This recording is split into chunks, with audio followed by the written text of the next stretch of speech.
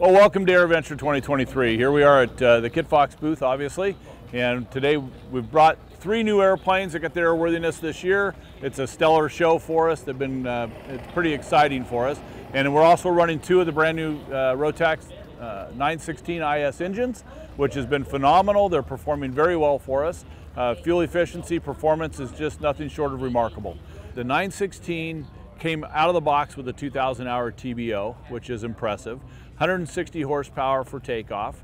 And what we're noticing, the differences between the 915 and 916, is it's 20 more horsepower and it's actually running cooler and the same fuel efficiency when you're down low in the cruise altitudes. If you want to burn fuel and get somewhere in a hurry, you can push it up and cruise up in the yellow arc. You can actually push up into VNE if you really want to.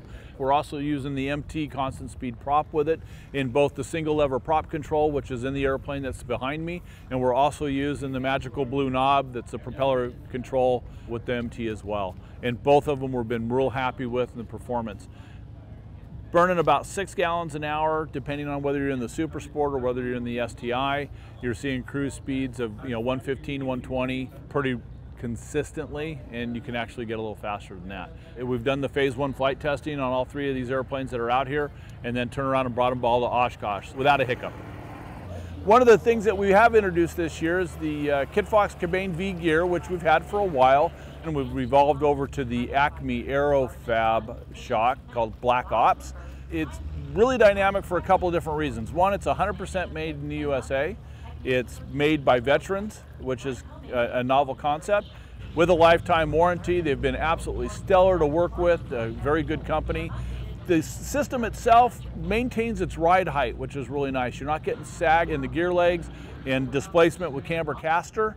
It gives a firm grip on the ground when you're doing it, absorbs the energy. It's a nitrogen-filled shock, but it also has a safety feature into it. They manufacture their own coil spring that goes inside the shock as a backup system.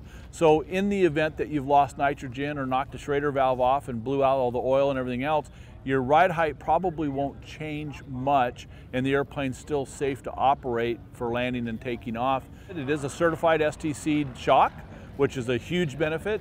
We also added the Acme Aerofab Stinger, which is kind of a similar setup for the tail wheel shock. It will fit on all the predecessor airplanes. It is a little bit heavier. We were using the T3 suspension spring, which is still an option as well. And there's some more exciting things coming on that venture.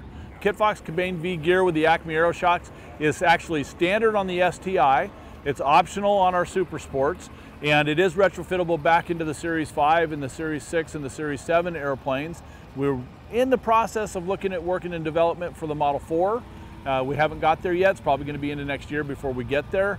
The partnership we have with Acme Aerofab, their shocks for our gear and everything else is purchased directly through us. You can find it on our website and our parts catalog, or simply give us a call.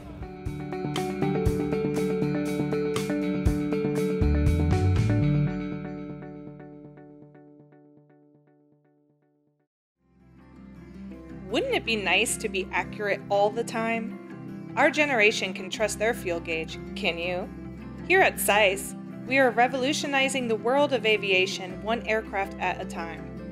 We are committed to providing an accurate, safe, and reliable fuel level reading, as well as providing you with the highest level of service. Find out how you can fly with SAIS today.